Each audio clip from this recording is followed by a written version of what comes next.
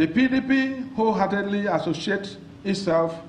with the position of these patriotic Nigerians and urge President Buhari to respond appropriately and timely by declaring state of emergency on security in the country and go further urgently to address the issue raised in Obasanjo's letter.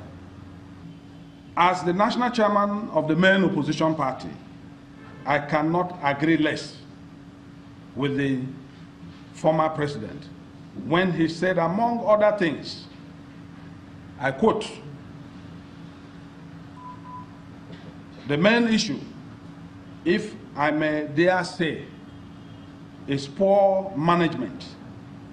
or mismanagement of diversity, which, on the other hand, is one of our greatest and most important assets. The level of bloodletting